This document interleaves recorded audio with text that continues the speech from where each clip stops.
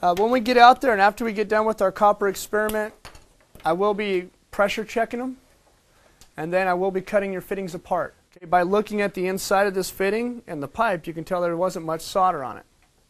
A couple things can cause this. One, not sanding the pipe and the fitting. Number two, if you keep the heat in the same spot too long, it makes the flux boil. What makes a bubble? Pressure, right? So as soon as that bubble pops, it throws all the solder away from that area. And also you're burning up all the flux in that area. So again, this is what we're going to be looking for. And what is the difference between soldering and brazing? Well, brazing is just a term that's used for copper. If you were doing the same application on steel, it'd be called welding. Soldering is where you're using an alternative material that has a lower melting point than the two metals you're trying to join together, which solder does. Now if you braze, you're using copper sticks like this one right here. The two fittings you're putting together and the rod all have the same melting point.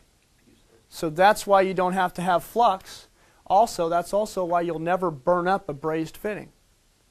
But there is one time that you might have to use flux if you're brazing. Cast fitting versus a tube drawn fitting. If I'm brazing against this one, no problem. I can use my Silfloss sticks on it.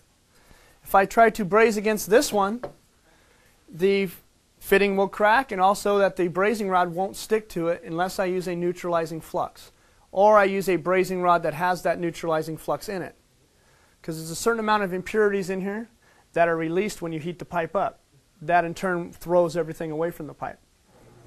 Okay guys, everybody's going to need a fitting brush to start with. Get your fitting brush out here. If you have your copper, guys, come on over and tell me what fittings you need, and I'll give you your solder and your fittings. Okay, everybody has your torch tips? Okay, you're going to find the single regulator up on the panel here. Make sure it's turned off all the way to the right. Okay, your acetylene is live. Turn your regulator on, light your torch just for a second so I can set the master bottle. Yeah, everybody's live?